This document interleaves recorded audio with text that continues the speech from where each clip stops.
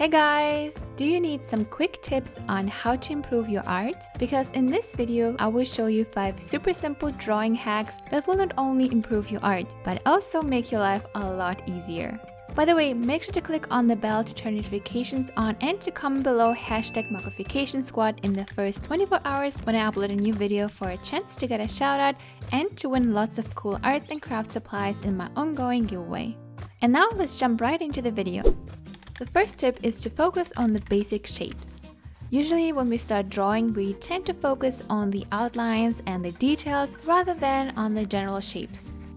What happens is that we get lost in drawing the perfect outlines and details of an object while still struggling to capture the subject in an accurate way. So instead, focus on the general shapes first that actually make up the overall object you want to draw. Simply break it into shapes that are easy to draw and sketch them out loosely. Instead of just drawing the object, build the object.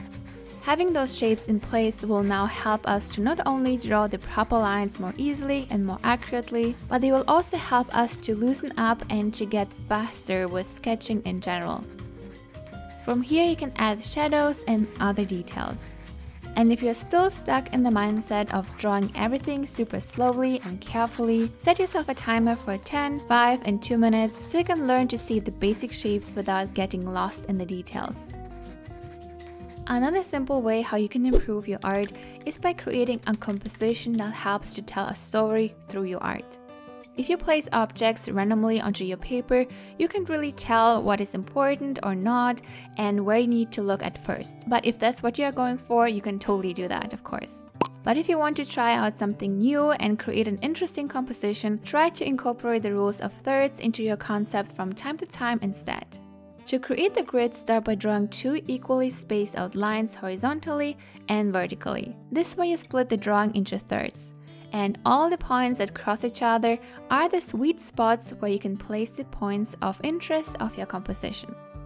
You can see that as a guideline rather than a rule though. The rule of thirds will help you to compose your artwork to look balanced and interesting.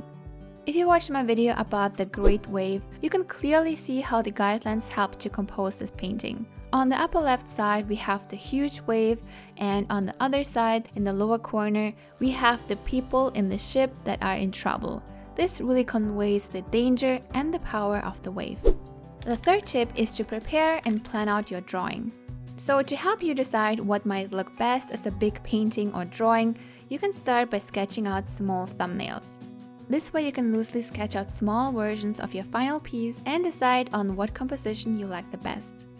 This will not only help you to avoid the feeling of being overwhelmed and the fear of a blank page, but it will also help you to create an amazing concept for your drawing that you're happy with at the end. And at the same time, you can test out the different compositions using the rule of thirds that I mentioned in the beginning to really figure out the best way how you can convey your message in your painting. Now, if you have a great concept and composition for your next artwork, but you're not quite sure how certain things really look like to get the proportions right, the fourth tip will help you, and that's using reference pictures. And yes, you can totally do that, don't worry. Even the most professional artists do that. You can use either Google or DeviantArt to find reference pictures. DeviantArt, for example, has lots of stock images that are made especially to be used as a reference.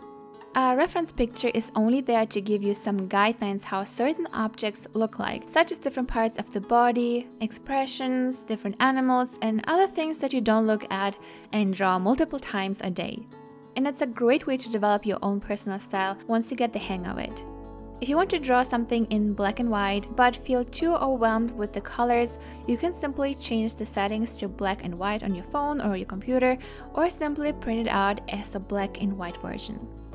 And if you have troubles getting the proportions right, what you could do is you can create an identical grid on your paper and on your reference picture. You don't have to make the squares super small, it really depends on how detailed your reference picture is and how big it is. Now you can focus on one square at a time without feeling lost in the sea of the white paper. The final tip is using tracing paper. You can use it for either the grid technique that I talked about earlier, for studying the shapes of subjects, or for developing your own personal style.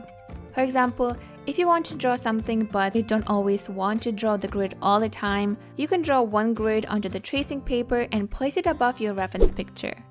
But you can also use the tracing paper to study different shapes by tracing them.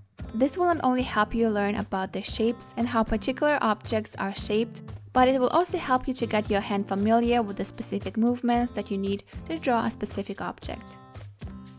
But the bonus of the transparent paper is that you can actually use it to develop your own personal style. This way you're not focusing on what you're drawing, but on how you are drawing it. You can go ahead and draw it using different types of lines, you can change the shapes a little bit, or even proportions. You can basically try out different ways how you can draw something. And if you have a general idea afterwards, you can just use a normal piece of paper and practice there. A huge shout out to Ishu. Thank you so much for watching my videos and being part of the Makoccification squad. And if you need more tips and tricks on how to level up your art game, you can check out my playlist right here. Make sure you have your notifications on by clicking on the bell to get notified whenever I upload a new video on Thursdays and on Saturdays. Thank you so much for watching, guys. Have a wonderful day, and I will see you soon. Bye!